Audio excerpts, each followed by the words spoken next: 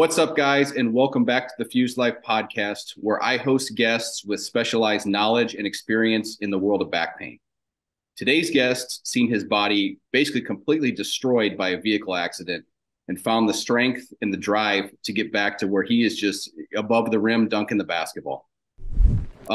With that said, let me introduce best-selling author of the book Basketball Strength, David Lemanczyk. David, how you doing? Great, brother. Thanks for having me on today. This is such an exceptional honor. I've been waiting for this platform just to be able to have this specialized dialogue so we can help as many people as possible who are suffering through that perspective of surgery, the reality of the surgery, and then the aftermath of living with the changes of the surgery. Yeah, you're speaking the language of basically every subscriber to my channel. I don't have a lot of subscribers. I think it's around 3,000 now, but these people are very active in terms of emailing me, commenting, and they do take in a lot of my content because of stuff like this. It's, I'm not some pharma guy trying to push something on you. I've been through this and it's real. Right. And so have you. And that's definitely what I want to get out there with this. That's an amazing thing. And I have to tell you, since I've been through it, and in 2015 was when it began, it changed my whole perspective on life. I consider myself a very tough individual, more mentally and spiritually than physically. And this really tested everything in ways that I really wasn't ready. I got to be completely honest with you, brother. And it was only when I got in there and really in there deep that I realized how hard and how smart I was going to have to consistently work with absolutely no letdown and no days off, no matter how bad it may seem. And some days it was pretty bad, brother. We'll get into that too. Mm-hmm. I'm not going to lie. And the thing is that when we go through that experience and then we're able to come out, it's a blessing in itself. Now to be able to talk about it and encourage others to take steps in their recovery, which are specific to the spine and the fusion process. And if you don't mind, let's just get right into it. Sure, let's do it. With the accident, going into the accident, brother, I was about 228 pounds, maybe something like 5 or 6% body fat, very high level of fitness, very happy, just overall high quality of life. Working as a teacher, as a coach, as a professional trainer, as an author, running camps, just a very active individual, a father. And then I'm sitting at a traffic light on my way to summer school where I teach meditation. I teach health education, and what I do is I teach meditation. Sitting at a light, and the next thing I know is I get hit from behind, lose consciousness. When I regain consciousness, there's a packed intersection. There's cars everywhere. But there's a car behind me, and it's much larger, and it's like lodged into my car. It's trying to move away.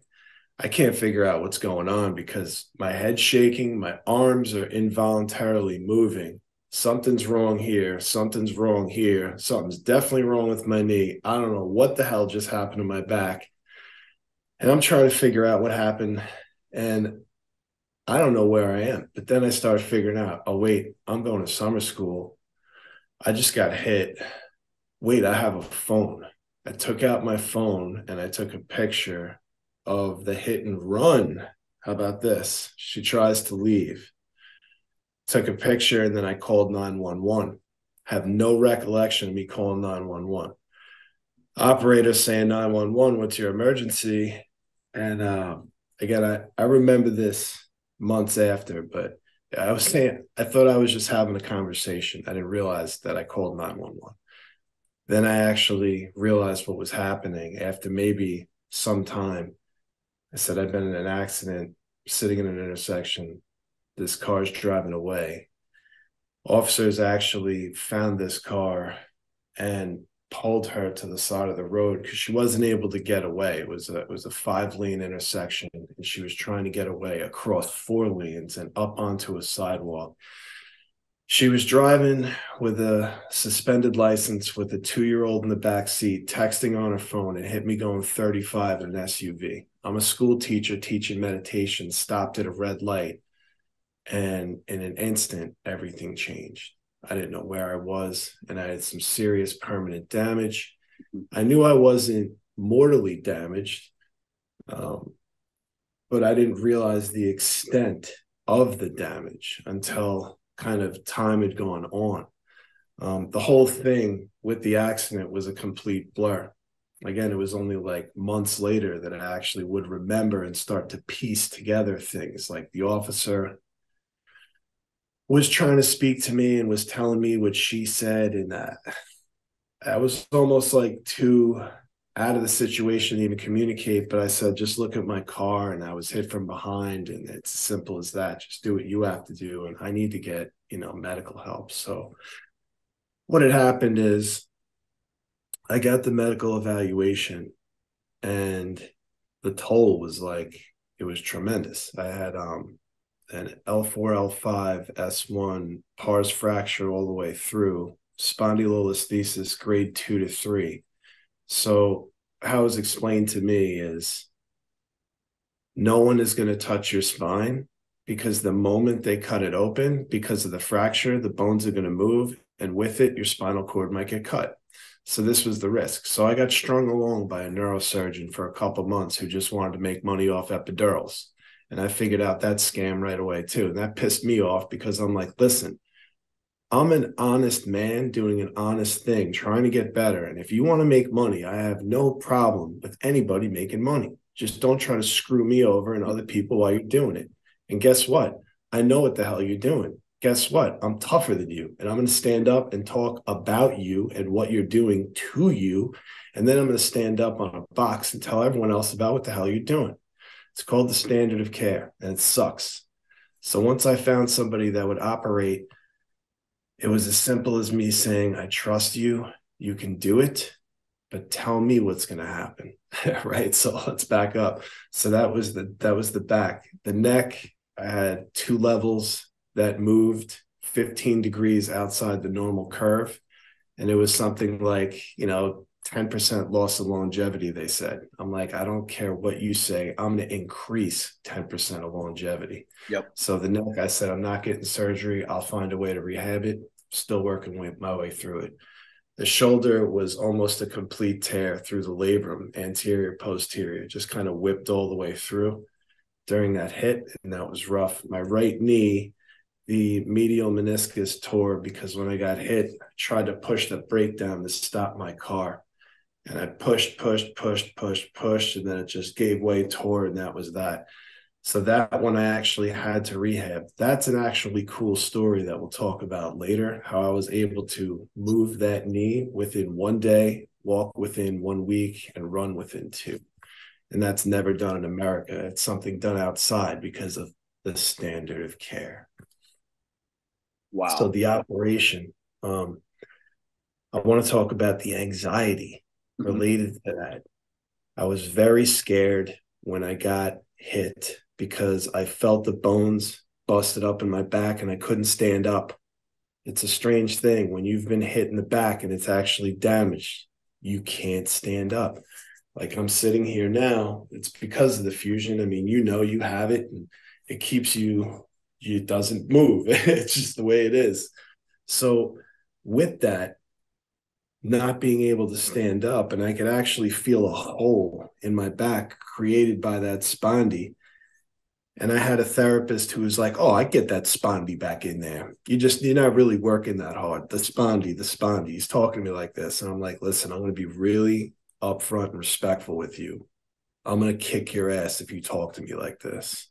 You don't know what the F you're talking about. I'm just going to be honest with you. I have confidence in people, man. I like people that are like, yo, I can help you, because I'm that way too. But when you have structural damage, you have to get the integrity right. It's like, why would we put a building on a foundation that is not properly set. It has to be level. And then from there, there's a series of parameters that we have to take care of with the framing in order to make sure it's going to withstand the weight that we want to put on it, floor by floor. It's simple. The body is the same. So once I realized that month by month, I'm not being operated on, my body's atrophying, bones started to move. So I went from about 220 to about 173 quick. Wow. And that was scary, brother. I'm not going to lie. During that time, they're feeding me opiates by, like Skittles. Take these. I'm out of work. I'm taking these Skittles, which are opiates. I'm getting addicted to these things, not realizing that half the time I'm waking up nauseous. It's actually the detox from the opiates. So now I'm dealing with this addiction, which becomes more of a problem than me figuring out how I'm going to recover from a surgery that no one wants to do. Then I have to go to these independent medical examiners who are all trying to screw me over and tell me that I didn't get hurt in a car accident, that I got hurt somewhere else.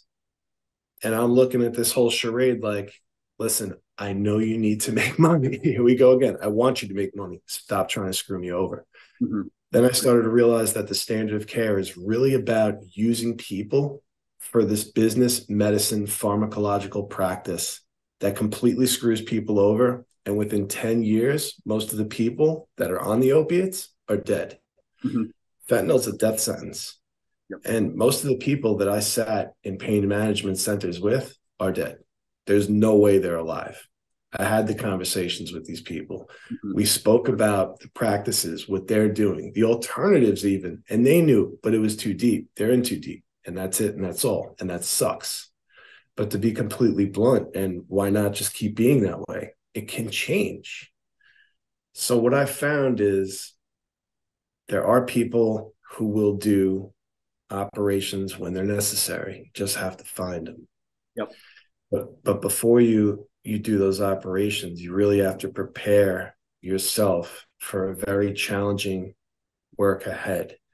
At 39, I had to learn a brand new spine. Mm-hmm. At 3 levels at a critical point in the lumbar, I'm fused up, and I was told by the doctor that did the fusion, walking will happen for you. Athletics, the way absolutely no way. Basketball, no way. Most likely you're permanently disabled. You'll probably be on disability. I don't expect you to go back to work. And I was like, it's absolutely not happening. Appreciate it. Log that down in your notes. So when I break your notes, you can actually see that, all right, this is what I assessed him as. Mm-hmm. This is what happened. This is where he went. Like, I just want you to keep it as an anecdotal. So I went week by week, then month by month to see him. And what happened is I get cleared to walk a lap around a track. I think this is maybe 4 or 5 months post-surgery, which was a 9-hour reconstruction. Mm-hmm. I was videotaped by an insurance company, and all my benefits were cut, and I was sent back to work. Now, I was working at an alternative school for psychiatric kids who were very physically aggressive. And guys like me are needed in that place. Yeah. Period. End of story. It's obvious why. If it's not obvious why, I'm 6'4", 240 pounds, lifetime martial artist, and I know how to defend and keep people safe when they're unsafe. Plus, I'm a licensed teacher. There it is.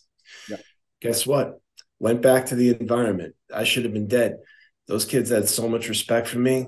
None of them would even think about fighting in my room, mm-hmm. or even uttering a word. They'd go anywhere else. They were like, listen, Lemanczyk, he's a real one. Leave him alone. He's recovering.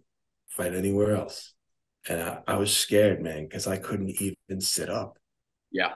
And I had to go back to work. Right. So I got to drive an hour. I got to teach 7 hours. I got to come home an hour. Right. Then I recover. And then all these things happen with recovery. Like, I teach in the city. and I'm a phys ed teacher, a health teacher, and a coach. My first 3 years teaching in the city, I couldn't stand up. I was teaching phys ed, leaning against the wall. All the kids thought I was being cool. I couldn't stand up, man. Yep. I was actually leaning for life and just having good conversation because I'm a likable and relatable person that just knows how to connect, you know?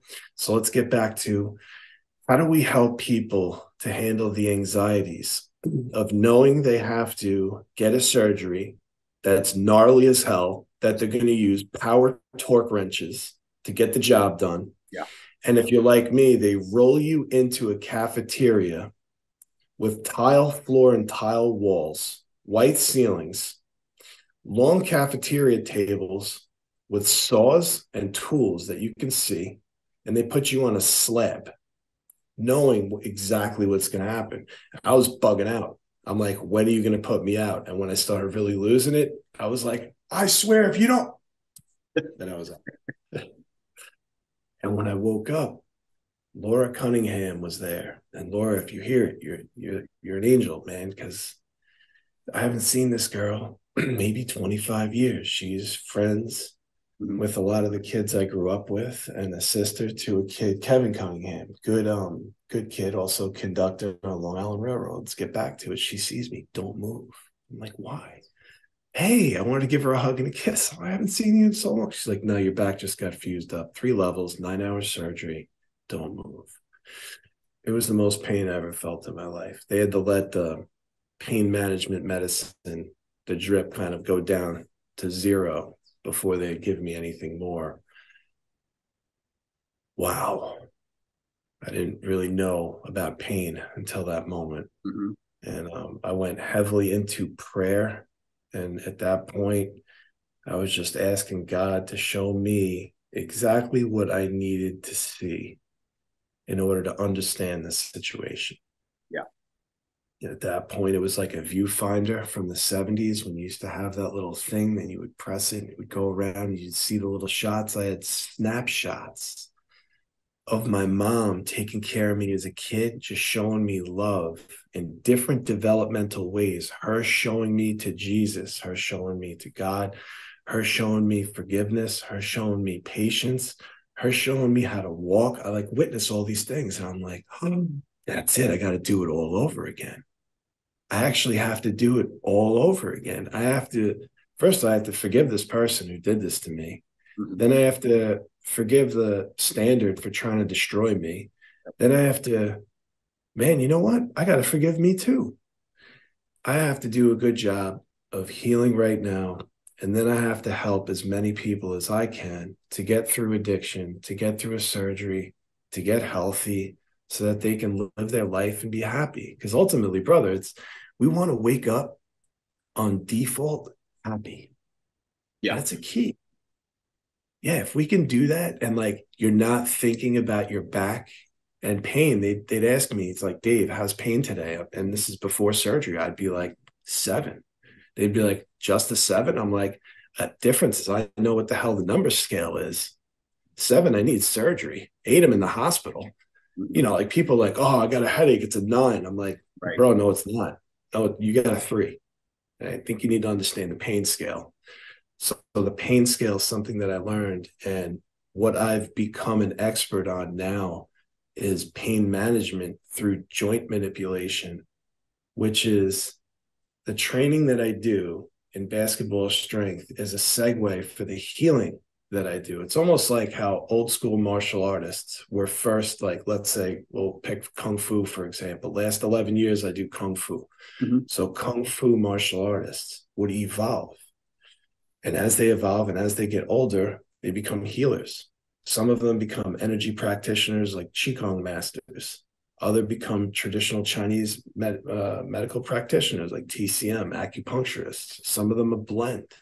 For me, it became healing, training, healing, like that cycle. So now that I've healed and now my head's at the rim, it's crazy. I can't even believe what the hell's happened now, but I believe it. You see it. I see it every day. I pray. I can't believe it's happening, but it is. It's the forum for me to show that it can be done. And it is horrible to have your back busted up. Mm-hmm. It's a terrible experience. It hurts beyond anything. One thing that no one knows about, I'm claustrophobic. Are you? Brother, I have internal claustrophobia because I can't get out of a cage. Now, this is something that I could not prepare for, but this is something that I have to do extra work on every day because it bugs me out. Who can relate to that? It's like we go in the MRIs, and that sucks. No one wants an MRI, man. It's a weird thing. But imagine having an internal one, like you get it, you got it. And that's the thing. My greatest fear is claustrophobia, and now I live with it every day. You got to face your fears head on. Mm-hmm. Right. So for me, it's wake up. And as soon as my eyes open up, I can feel the steel without moving. Okay. All right. So it's an acceptance, right? It's those childhood lessons coming back of being grateful. Sure. I'm here. I'm alive. I can help. Me and you are having this talk, and we're going to help people understand that if they have structural damage, they need help. And after the structural damage is repaired, you can recover and you can do incredible things. There is one thing I wanted to touch on, Dave. I don't mean to interrupt you because you got a great flow. But when you talk about the little things like that, when you wake up from surgery and you start the healing process, you don't care what was going on at work. You don't care about these outside problems. It's like you said, I'm alive. And then, a couple of days, I can walk. You know what I'm saying? I mean, the little things mean so much, and it's just so humbling to have this surgery and come out the other end. I mean, you said it perfectly. There was a couple other things I wanted to touch on was the fentanyl you talked about. It's, I live in the Midwest, and that's just an absolute scourge here in the Midwest. I mean, there's people overdosing every day. The clinics, what do you call them? Where the recovery? I'm missing the methadone clinics. Yeah, the clinics. They don't seem to help. It's like, brother, listen to this. My mother brought me into one when I was 4.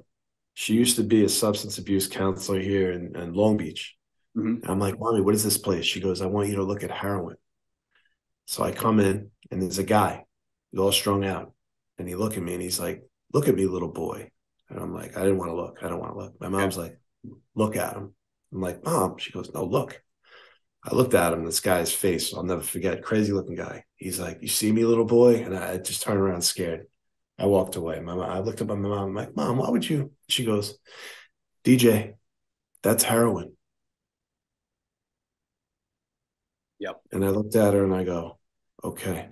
So what you're talking about, fentanyl, is about 100 times stronger than that. Mm-hmm. So how do we even contemplate or put that in as a standard when it's 100 times stronger than battlefield medicine in World War II? Right. So how is that done? And like, how do we fight the standard to shift focus into healing instead of killing? Sure. And you know what? I don't want to get political with it, but you can't, there's no fighting big pharma companies. I don't want to mention the companies and stuff like, but there's just no fighting, right. They're too big. They're too big. They have too much money. They're too powerful. Right. And, I have heard, on like Joe Rogan podcasts and stuff, people talking about, there's only 2 countries allowed to actually advertise prescription medications, and that's the US and New Zealand. And that's for good reason that countries don't allow the advertising. I mean, doctors are getting kickbacks for, giving chemotherapy medicine that fails 97% of the time. It's just, I don't want to go down the political path, but the standard of care you talked about is, it definitely hits home, because for sure, when I was going through the, my back issues, I went to a doctor who, I told him I'm having big time disc issues, and it was just take a pill, take this shot. Oh no, get an x-ray. No, I don't need an x-ray. I need an MRI. I've got disc issues. That was like the 4th or 5th thing when I'm telling him that, and I'm not a doctor, they are, but I'm telling him, this is what I'm feeling. I've had disc issues my whole life. This is just worse than any other one. And it's just one of those things where you got to make money off the insurance. Everybody's trying to scam somebody, and it's a shame. And there's a lot of money to be made. And here's the thing. A couple of my friends are physicians, and they showed me the back end and the money that's made. Yeah. Brother, there's a lot of money being made anyway, and I get it. But when you double, triple, and quadruple it for a sham job, yeah. All right. So political stuff, we stay outside, but check this out. Awareness is where we go. Uh-huh. So when we know that something's going on and it stinks, we let people know. And then we let them know that the show must go on and healing will take place. So even though the standard of care exists, we still have to operate within that standard. We just don't actually, it's like getting a menu. You don't order everything on the menu. It's just like what you want. And then if it comes and there's certain things you don't like with that plate, you don't eat, so it's that kind of thing. And that's what we do. We're educated consumers of this system. We use this system instead of the system using us. That's the difference. So as educated consumers and using a system, we use it to benefit us and to help one another to find resources to not only advocate for ourselves, but for each other. So like the number one epidemic out there, it's got to be addiction, and it's got to be related to opioids. Yep.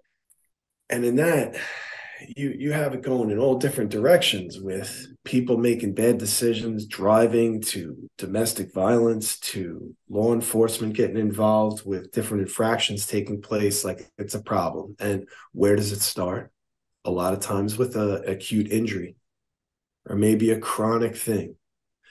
Yep. So there's other ways to go about it. With the fusion, I wake up every day in pain. Mm-hmm. I have spasms all the time. I have to constantly stretch just to stay above what I believe water. Again, I'm just grateful to be here, but there's very big challenges that go into it and a lot of work. So let me ask you, how do you prepare somebody else? Like when they come up to you, if they ask you like, hey man, how do I prepare myself for the spinal fusion that's coming up? Like, what would you say to them? Well, I'm always careful I'm not promoting a spinal fusion. And the reason I'm not promoting it is I want you to explore all options first. If that leads you down the path to where you need a fusion, then I'll start preparing you for the fusion. And how I would prepare you for that is, I feel like I'm so lucky. I feel like you have to have so many things go your way. And the first thing is, the doctor has to do a good job. If the doctor doesn't do a good job, then nothing I tell you is going to be worth anything. Right. So you have to have some luck with this. And that's another reason I'm not promoting somebody chopping up your spine. But if you have to get it done, you have to have a mindset going into it. And you talked a little bit about this. Before I had the surgery, I remember there was a night where I was just laying on the ground. I couldn't get up. On a mattress on the ground. I'd sleep on the floor because it's the only thing that was comfortable for me at the time. And I remember crying almost all night thinking, I'm not going to be able to throw a football with my kids. I'm going to be in a wheelchair. And then, that actually snapped me out of it to like, I'm getting this surgery. There's no way out of this, but I'm coming out the other end better than I went in. And that's just what it was. You have to have the mindset. If you don't have the mindset, you're done right there. Right. Oh, indomitable will. And then you have to have the wisdom. So I got the surgery and I'm getting a call 2 days after surgery saying, you need to come in for physical therapy. And I said, what are you talking about? I can't drive. It's 2 days after. You want me to go to physical therapy? I said, no, I'm not doing it. So, right there that was kind of a hint to me, like there's something wrong. Either the people aren't on the same page, they don't know what they're doing, or like we talked about, it's some sort of a scam. So I'm going to do all the research I can myself, and I'm going to take this thing slow. I'm going to heal. Then I'm going to work a little bit. Then I'm going to heal. Then I'm going to work a little bit and just kind of feel my body out and see where I'm at the time. And I decided to vlog all that stuff on this channel to try and give people some sort of, not a path, or it's not like it's kind of a guide, I would say, just a loose guide. This is what I did. This is how I got past it, but you need to feel it out for yourself, how your body's feeling. But I'm definitely an advocate to stay off the pain meds. I stopped them immediately after I got home. I stopped immediately. It's the only way to do it. And the pain was horrible, but I had to cut off the pain meds and just fight through that pain. And it's like you said, it's a fight every single day. So I don't wake up in pain right now, but I do wake up where my back is stiff. You know, I'll go down the stairs and my back's stiff, and then it takes a second to, you know, get back to feeling normal. And I do have to stretch every night. I do dead hangs on the squat rack back here. I'll hang there 30 seconds, 45 seconds, whatever it is, to just kind of elongate the spine and allow the discs to rest a little bit. I do the cold plunges. I have a steam sauna, and all that stuff helps. And I use it almost every day because it keeps me normal. So to answer your question, I would you have to prepare somebody for it. It's a long fight ahead. You can do it, but it's a long fight ahead. That's an amazing story, man. I can relate to so much of that. It's directly relatable. A lot of the rehab that I did was in water. I would go into a shallow end of a pool, 4 feet, and that's where I did all my movement. So I learned how to walk again, jog again, gallop, slide, skip, hop, all the locomotion that we did in elementary school. I took it back because I decided to make this recovery into you are learning all over again, everything. And then what ended up happening is it was a very incremental, slow process. But like you, once I cut out the pain medication, went through the detox, got into the water, which was also pretty relaxing too, my body started to heal. When you're in water, the body can get away from gravity. So it begins to kind of relax, heal itself while you do the work. And then what I realized is once I felt confident in my body, instead of jumping on land, just jump in the water. So then I started sprinting in the water. And then I realized that the athleticism carryover was almost infinite, and that it's really something that no one's doing, but something that should be focused on immediately, because athletic performance, especially explosiveness, is a huge field and a sought after skill. Do it in the water. It's that simple. So I think me going through this process helped me to learn how to identify more with structural damage and integrity problems. Like for me, it wasn't a choice to get a surgery. It was who can do it and when, because the structure was over. For structural damage, you have to get that taken care of. And like you said, there's great opportunity to look around the world. They do some really interesting things in Russia where they don't fuse the spine. What happens? Do you know what they do over there? No, I don't. It's actually pretty cool. Just imagine, like building blocks. You have each vertebrae is a block, but instead of it being fused with Harrington rods going parallel and then plate spacer screws binding it all, what they are, believe it or not, is blocks that can turn every way that our spine already turns. Yeah, it's amazing. It just reinforces what's already there. So I think it matters on how much you have existing in terms of the structural integrity before they can put that together. But I almost went over to Russia and had this done. The only reason why I didn't, and this is the sad part of the story, but true, is I lost touch with a friend of mine who was working for the Russian Federation when he went into Crimea. And we all know what happened in Crimea. So that was around that time. Rest in peace if that's what happened. I don't know.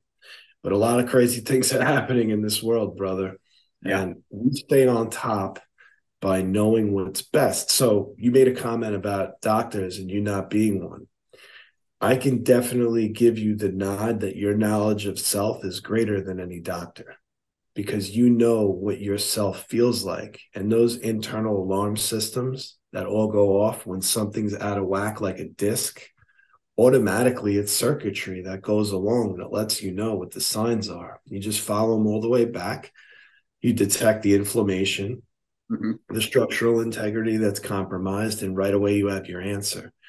So I think that us being knowledgeable on our anatomy and physiology is a priority because it helps us to understand how we can heal ourselves and then advocate for ourselves. Like if we have to go to a physician as part of the standard of care, we should go and use them like a tool for a service that we need instead of us going to a physician and saying, can you help me?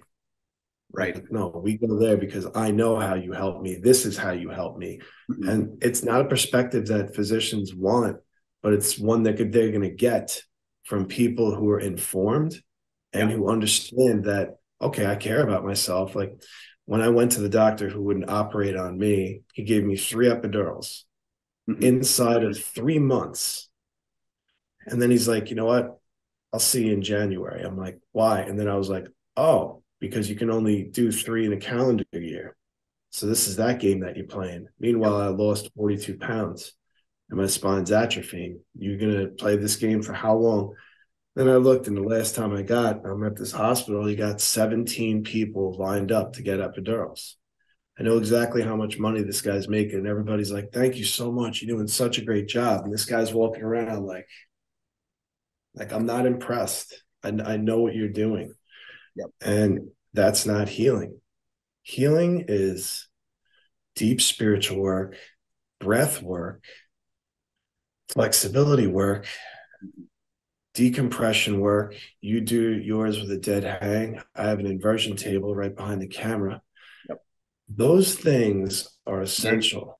All right, Dave, when I cut you off there, you were talking about a bunch of people lined up for epidurals, and I kind of have a relatable story for that. So I took my son to the dentist, and he was only like 7 years old at the time. And they told me, yeah, he's got cavities. He needs these caps on his, back 4 molars on top.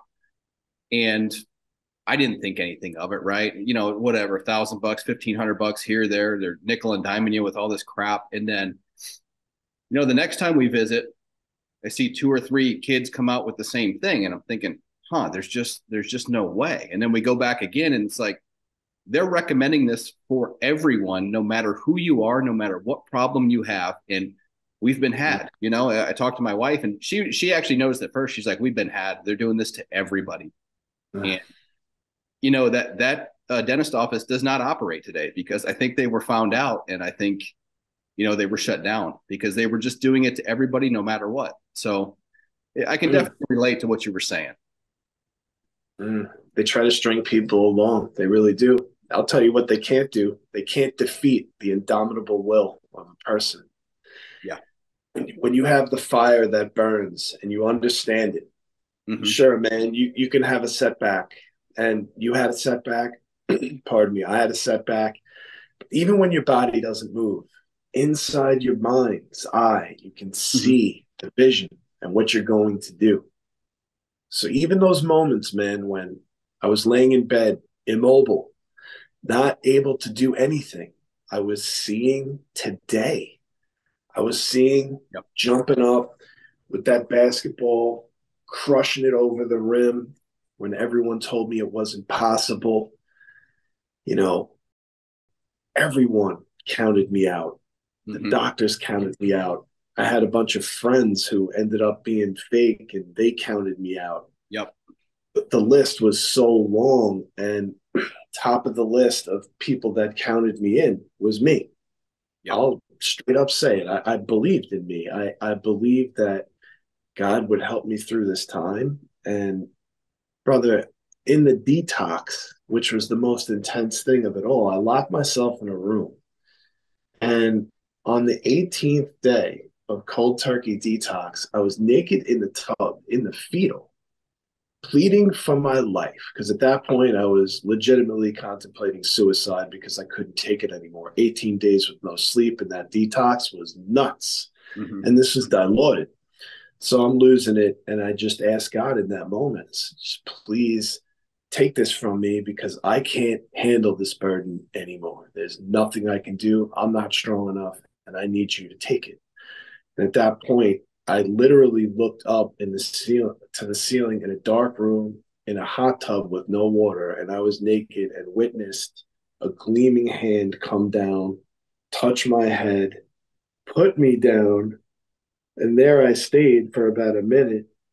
And when I opened my eyes and I felt the presence leave, that addiction was probably 50% gone. That had happened instantaneously. And that shifted the course of my life very dramatically.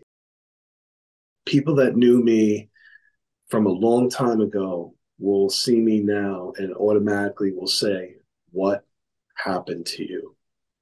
Because the only way people act like the way you're acting is if you almost died.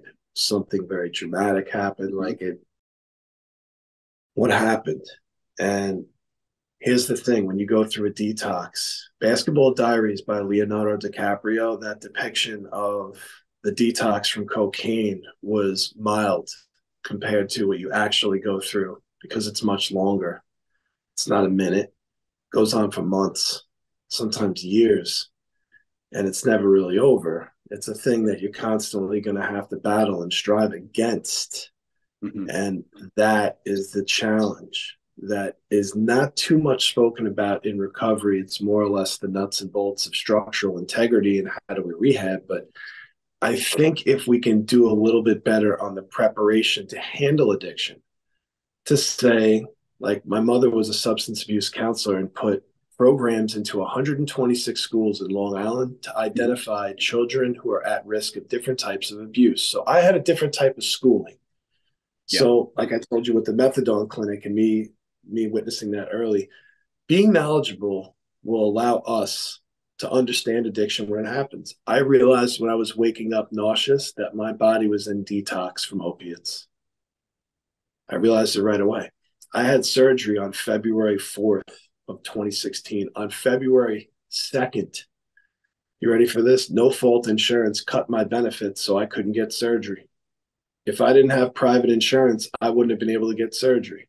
These are the games that I play. After 2 months of being on Dilaudid, one of my best friends killed himself and downed a whole prescription of oxys. And everyone seems to know somebody who unfortunately has committed suicide. And I know quite a few. And it's really sad because the common theme is opiates. So what did I do? 10 days, I couldn't even go to his funeral because I was all strung out on Dilaudid. What's it like when you can't go to your best friend's funeral because you're all strung out on drugs? Like, it's such a shameful thing. And on April 13th, which is the anniversary of my grandpa's leaving of this earth, he visited me. And he said, "DJ, today's the day." And I said, "Grandpa," and I can't see him, but I can smell him. You know, he smells like this garage that he used to bring me into and teach me all these knots and stuff. He was a Navy guy. So he's like, "DJ, today's the day." I said, "Today's the day for what, Grandpa?" He goes, "Today's the day it stops. Close the door. Close the door to all the pills. Open your heart to Jesus. It's over." And that's when it started. And on day 18, the hand came down. And then after that day, I opened the door. And then I took very careful steps to know that we're all a stone's throw away from the worst nightmare possible. And there's nothing anyone, and I mean anyone, can prepare you for. Your heart has to be ready before. And your heart has to be filled with love for the fear that's going to show itself, especially if you get deep into that addiction. And then the demons are going to come. And then it's an unexplainable thing. Like, you have to have the love programmed in. And I've seen a lot of people have a difficult time coming out because it hasn't been put in right. And that's something that comes from early childhood. But there's always hope. And the hope is what you said. You have to stop. Stop. You know, and you're an anomaly.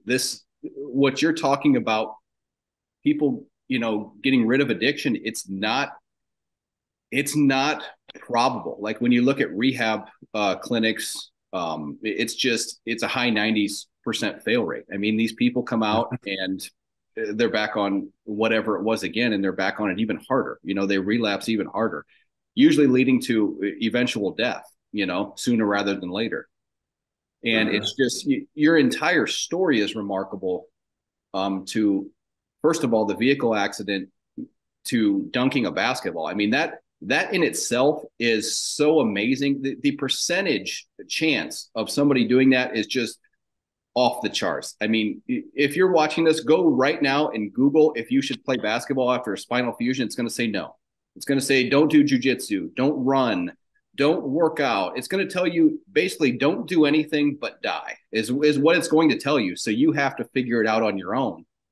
And Dave, I'm glad to have you on to explain some of this stuff, because people that watch this channel, they're going through it. I'm telling you, they're going through it. I get the emails all the time. They are going through it, man. And I've had people email me. I've had people call me that are contemplating suicide. I've had people tell me that my videos have helped them to see the light and help them not, commit suicide. So yes, it's just, that's really important, brother.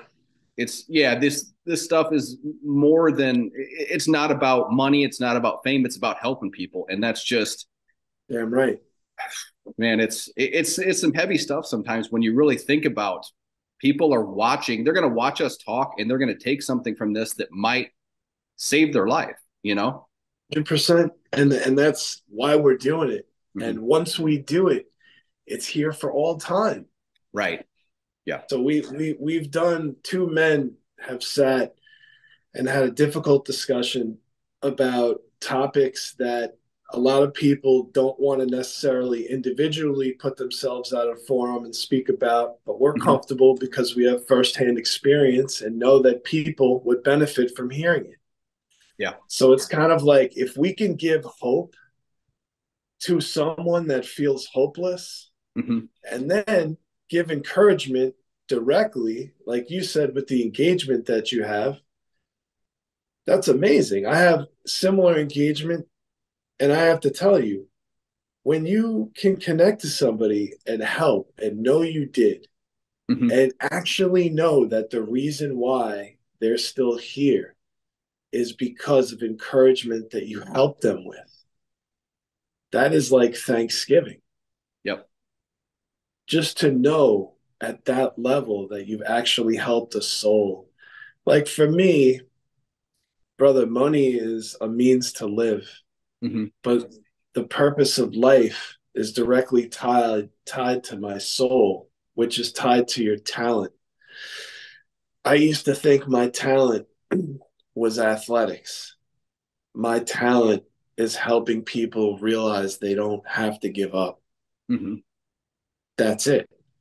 I do it through athletics, but really the talent is keep rising. That's why I say the sky is no limit. People used to tell me the sky's the limit, the sky's the limit. And I'm like, that thinking is wrong. They're like, what do you mean? I'm like, I don't have limits like you. So I'm not thinking like that. I won't even say that. So I shut it down right away. I say the sky's no limit.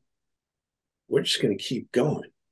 Yep. We're going to create a new paradigm where we're going to give hope to the hopeless, support to the people that thought they had none, options for those who didn't know they could create them. And then we're going to put bodies back where we developed in the first place. We developed an amniotic fluid in utero. We're going to go back into the pool and develop all over again. We're going to get weightless. And then we're going to come out like we do, and we're going to decompress, stretch, get together in community. And with addiction, we don't erase addiction. We replace it. So for me, a dilaudid opiate addiction was shifted into artwork and painting. Like I paint and draw and sculpt and do different things. And then I shifted that, once I'd be able to be a little bit more mobile, into some applications like physical exercise and athletics. But we cannot erase. we're a place. Mm-hmm. You know, Dave, I could tell within 5 seconds of talking to you that you are genuine and that your passion is people. And that seems to be instilled in you by your mother. And you've just, seems like after the vehicle accident and all this stuff happened, you just 10x that, and you're all in on people, helping people do the right thing. And it's really good to see, because you don't see that very often. It's just today's world is about trying to scam somebody, trying to take somebody's money, trying to hurt somebody. It's just you're not the norm. And, you know, you have such a good flow when you talk that I forget to bring some things up. And I did want to bring up that anxiety you talked about when you were heading into surgery, because I didn't experience that. And the reason I didn't experience that is because the pain for me was so bad that I was ready. I'm like, if it kills me, it kills me. I'm ready. There's nothing else I could do. I'm ready for it. So wow. Yeah, I was in a really bad spot at that time. And I just remember getting wheeled back, and I was basically just emotionless. Like, whatever happens, happens. I'm ready to die. If that's what happens here, like, I mean, the pain, people don't understand back pain until you have it. I mean, it's the center of your universe. You can't move without thinking about it. You don't want to talk to anybody. You don't want to eat. You can't sleep. I mean, you have to get it fixed. And it was one of those things where it's time to get it fixed now. So I want you to talk about how you kind of dealt with it. Was it just your relationship with Jesus Christ, or how were you able to deal with that anxiety of getting pushed into this room and you see the saws right there that are going to cut you open? You know what's about to happen. Mm-hmm. Yeah, I think that's a tough question to answer, and I'd like to go right direct to it. I started watching videos of the surgeries on YouTube so I could see exactly what they were going to try to do to me. And once I realized how they hold the body open, the type of torque wrenches they used, how much force is used, how they're literally just ripping the body around, and it's being held in place by a slab, and it's gnarly.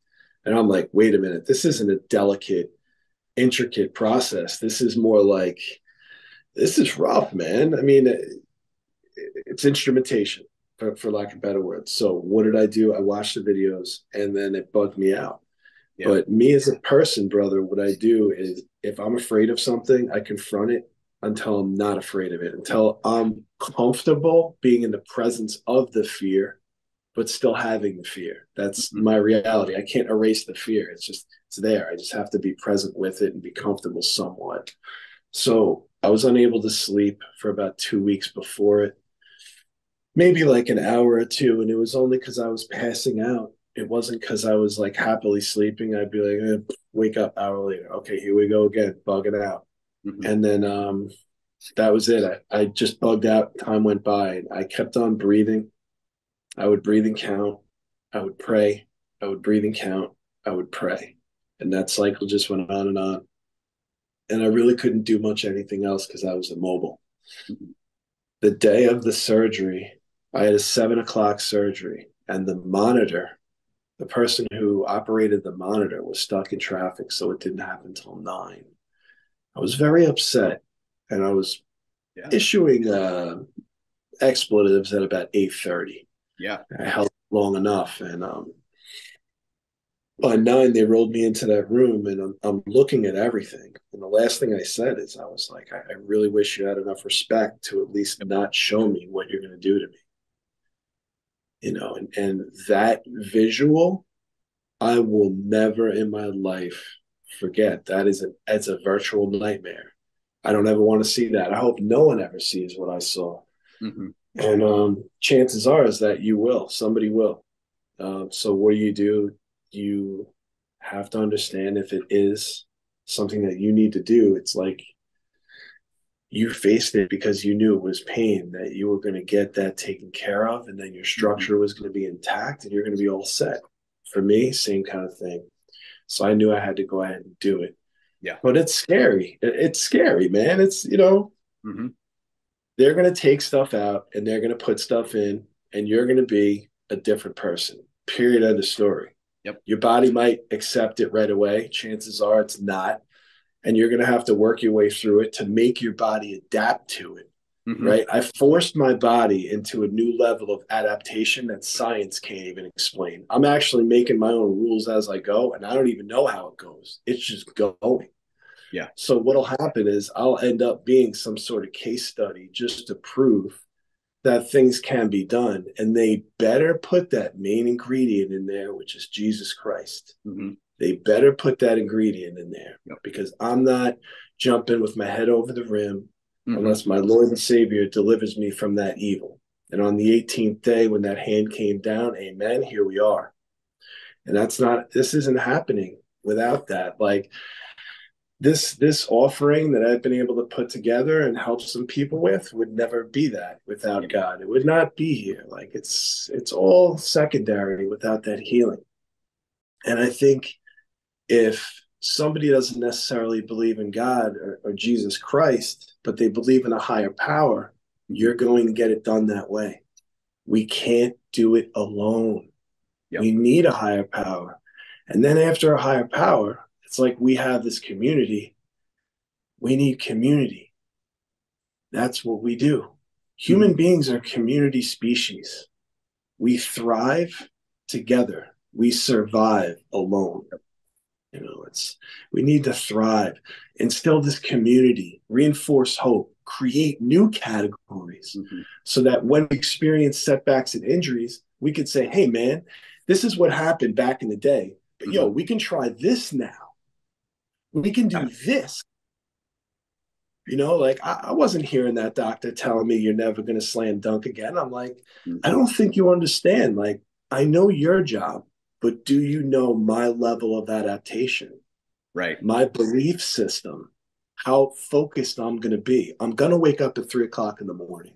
Right. I'm going to go to sleep at 8 p.m. every night. I'm not going to drink. I'm not going to smoke. I'm going to live a clean life. I got a very small circle of people that support me because they all proved who they are. Right. When people show you who they are, you believe them and you solidify it in life. And that's what I've been able to learn, is who people actually are from the setback that I went through. And it was a blessing in that I learned where I belong in this life. And what my primary responsibility is to encourage other people to find God and to let them know that even if you have a setback, I can help. You can help. There is help. There's more than us. In fact, there's thousands. There's millions. There's more people that are willing to help, that even understand their ability to help. It's just getting into the paradigm of, wait a minute, I can help. And then just helping in whatever way you can help. Like maybe it's listening, maybe it's talking, maybe it's just being present. I agree. That, you touched on that humans thrive in, small groups or whatever it may be. And you might have read the book. There's a book called Tribe, and it's by Sebastian Junger, and that his last name's spelled with a J, but it explains, kind of the history of why we like to live in small groups and community and having a support system and that type of stuff. It's a really good book to read. And with that, I do want to segue into your book a little bit, and let's talk about basketball strength. Is it a guide to getting stronger? Is it a story? Tell me about it. Basketball strength is unique in that I went through high school, college, and overseas pro basketball, came back here, worked out with some overseas and NBA players, did a bunch of workouts, and realized that a majority of the things that were being done were helping people to get stronger, but they weren't helping people to be better basketball players. So what I did is I started to dissect things that were done all together, and then I created a sequence called the swamp lunge. Now, everyone knows that a lunge is an exercise that's old as rock, but it's not done in the swamp lunge way. The swamp lunge exercise allows me to use one movement as a biomechanic assessment. So an athlete, day to day, your body has aches and pains. So you always want to go through some sort of a warm-up checklist to find out where your ankles, knees, hips, back, shoulders, wrists, elbows, like where's everything today. So with the swamp lunge, I was able to put together a format where I would teach stride mechanics, biomechanics, and biofeedback at the same time, while promoting athleticism, explosive training without being explosive. So then this was next level because I started using it on everyone. And this started early in 1997. I perfected it by 2002. What ends up happening is this. As you use this movement and you stay strict to the movement, it teaches you how to move optimally. You'll learn how to walk for the first time properly. People don't know how to walk properly. They think they do, they don't, which means they don't run properly. They don't land, they don't jump, skip, hop, gallop, slide. The whole thing is improper. Once the biomechanics are corrected, the body's alignment goes into place. So the first thing I do is I prevent injuries by aligning the body using biomechanics through the swamp lunge. That's the first thing. The second thing that happens through the use of the swamp lunge is you go from an acute stride front leg and acute stride back leg to a right angle stride front leg, right angle stride back leg. It's based on mathematics. Biomechanics is all math. So the longer your strides go away from your body and the finer your movement is, everything about your physicality skyrockets. By the time you get to the obtuse angle stride front leg and the obtuse angle back leg, you're going to be apex for whatever your genetics at this time are allowing you to do. And there's rules. I'll give you an idea. People ask me all the time, how do I jump higher? Basketball strength, do the swamp lunge. That's it. Yes, that's it. Why? Biomechanic assessment. Okay, I did it and I felt it in my hamstrings. What's next? That just told you. What do you mean? The biomechanics tells you if your hamstrings are sore, that's where your next focus needs to be. If it was in your quads, you go right to the quads. If you're to glutes, you go right to the glutes. The beauty of it is it's never wrong.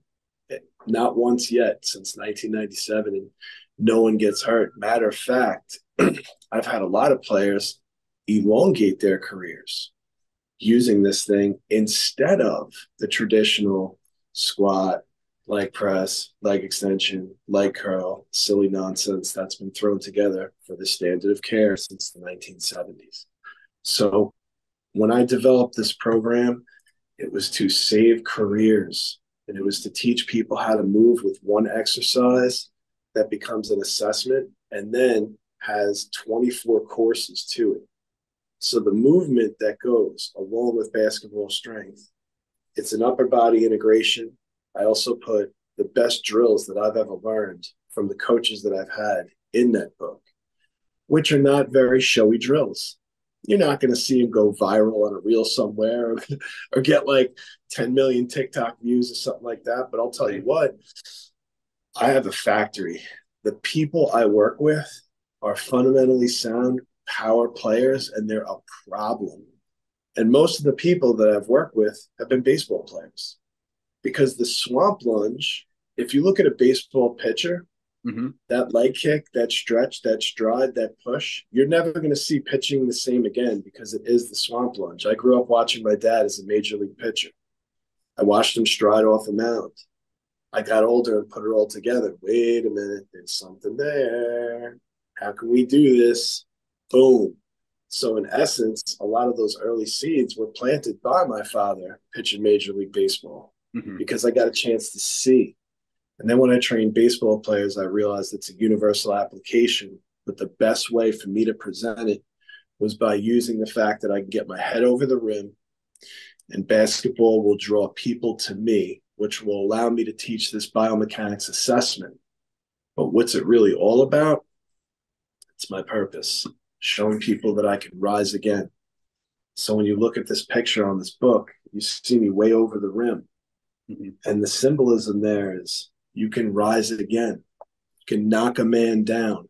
You can count him out, and he will rise again with the strength of God. And that's where I'm at. The book, it's a great offering. It helps everyone that reads it. It's definitely something that I would recommend having, no question. Not even necessarily for basketball, just to have in terms of movement.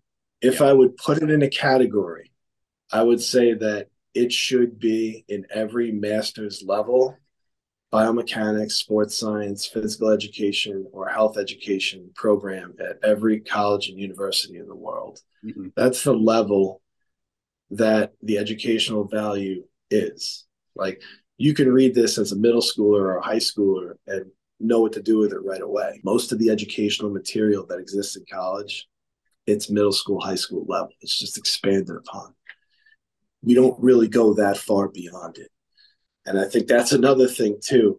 The basics are the best. Yeah. And if you can master those basics, you have a power basic, you're effective. Mm-hmm. And what I do is I help players to be more effective. The number one question I get, and I get this in the thousands, is how can I jump higher? Use the swamp lunge, go through the courses, listen to the biofeedback, mm-hmm. send me a video of you doing it. Within the 1-2 minute video critique, I can get a person completely shifted into a biomechanic flow where all they have to do is practice exactly what I recommended without even physically being there. And that person's going to make progress for the rest of their life. Biomechanics is a wellness thing. Mm-hmm. It's not a workout like sets and reps thing. This is, I'm going to teach you how to move your body so that you can enjoy your body right for the rest of your life. Like, I want you to enjoy it, man. I want you to be doing the things that you want to do, the way you want to do them, when you want to do them, and how you want to do them. Mm-hmm. You know, not like doctors telling me you can't play basketball. It's like, thanks, doc. Appreciate it. Write down. Remember me when I come back with that picture over the rim. Don't forget this day. Right. Yep. But those are those things. We have to keep that alive. And my program gives hope to people. It helps a lot of people around the world with basketball skills. And I can't wait for the opportunity just to go around the world, almost like Habitat for Humanity, but teaching people how to move and develop basketball programs where they don't have them, and then using basketball and movement as a way to bring in the community and kind of strengthen core values and bring everything together. I think basketball is the glue. Yeah, no, I like where you're going there. I think you can use, like you said, anything can be the glue. And for you, it's sports. Even though sports is not the main focus is helping people. You're doing it through basketball. And I love the way you're doing that. You know, we're going to do multiple episodes with you, and I'd like to kind of maybe wrap this one up. And then when we get into the next episode, let's start talking about that journey back. You know, let's start talking about surgery 1, surgery 2. You know what I'm saying? And let's start hammering out that way. Got it. Is there anything you want to wrap this up with? I do. I want to thank you for giving me time today and letting us have this forum to help out people and also each other, because this is a great way to help each other and also support one another. I also want all the listeners to know that I'm a great resource advocate. You can reach out to me, Coach Lemanczyk on IG. That's the platform I frequent most. And if you need help, reach out, man. If you want to say hi, reach out, man. You know, Definitely say what's up. I'm a very reachable person, and I'm very thankful to be here. Praise God that I'm here. And thank you, brother. Absolutely, sir. And I will link your Instagram in the bio. And is your book available on Amazon? I mean, where can we find it? We can find this on Amazon. I have Basketball Strength Volume 1 and 2 as ebooks on Amazon. And I also have the Basketball Strength Volume 1 paperback and hardcover on Amazon. Good deal.